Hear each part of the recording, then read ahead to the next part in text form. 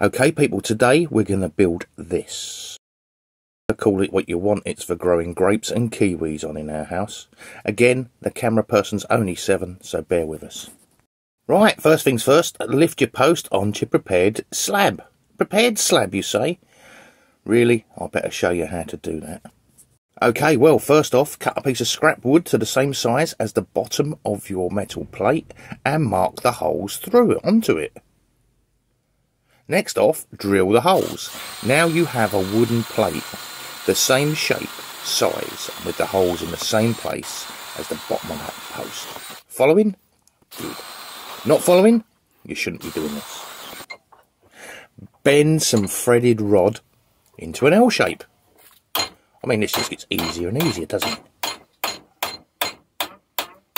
Next, poke your bent threaded rod through your template. Now notice there's a little black mark. See that? That lines up at the bottom there with the same angle. All will make sense. Put your nuts on, but not all the way down, because you're going to bang these nuts with a hammer, not the threaded bar. Pour some nice wet concrete into your pre-dug hole. Bring it up to the level that you want the concrete to finish at.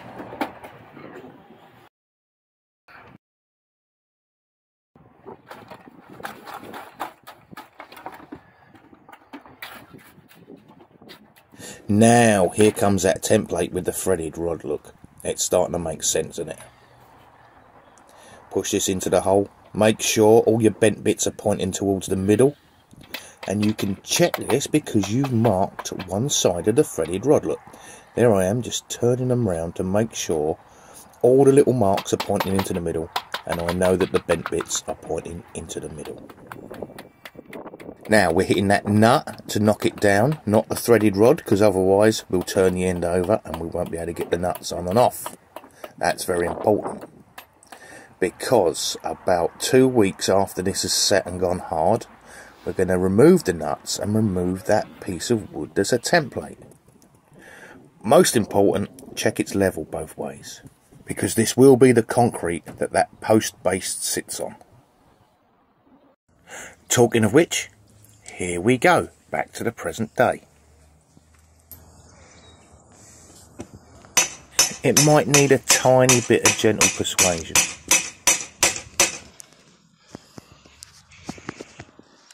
So you're going to put this on silent, then do all the things? Well, I have to, now you're talking. Hey! It's like humming in the last one. Okay.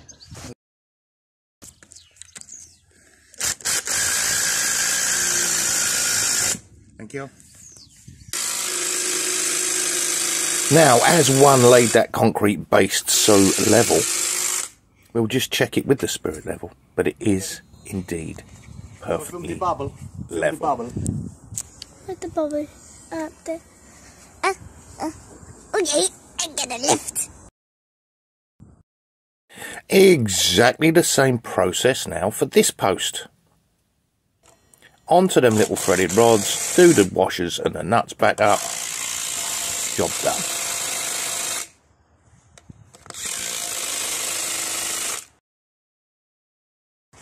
Onto the bubble. Bubble.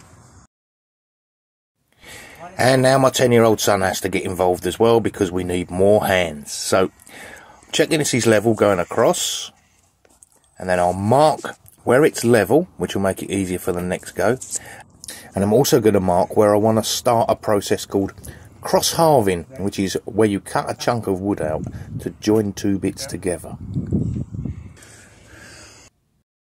I'm going to use the piece that I'm going to slot in to measure the thickness, and then I know it'll be perfect.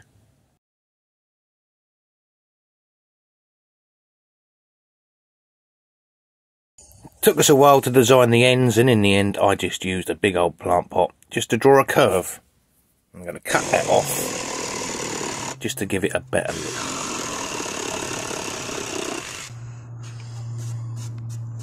Now I'm going to measure down exactly halfway and mark it for the cross halving cut.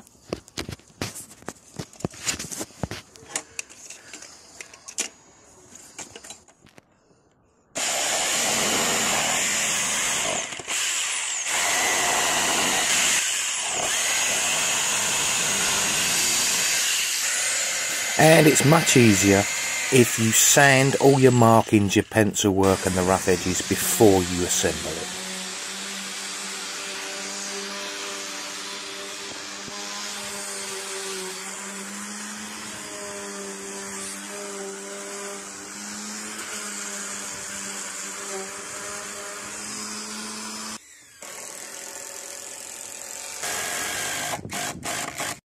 That's it, Tommy. Hold on. I'm screwing the other end in with 4-inch screws for now, but it will get joist hangers this end. Right, so that's this end, nice, secure and stable. We can work on the other side and basically just do exactly the same thing. Mark the level, mark it on the other side for the cross halving, just run the pencil straight down that piece of timber. Right, cut it, get the whole family, lift it in position, and I screw it up. Job done. This will be get threaded rod going through here. The screws are temporary. Put your front piece of wood on, and again, mark that for where you're going to cut it out. Cut it out, and time to slot it all together. And give it a bang, really.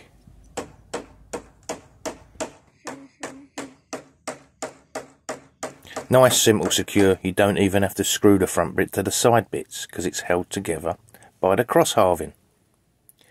Right, now the top bit there, we want to trellis this in a diamond pattern. So lay them out, measure them, see what you want, screw them in place.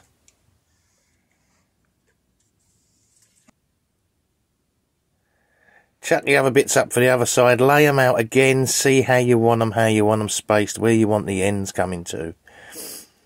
Then, when you're ready, screw them down.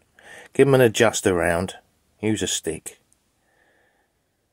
I moved these 3 or 4 times till they sat where I thought they looked right. And then I still measured the gaps in between them with a tape measure to get it all right. Went round with a straight edge, penciled the edges, cut them off level.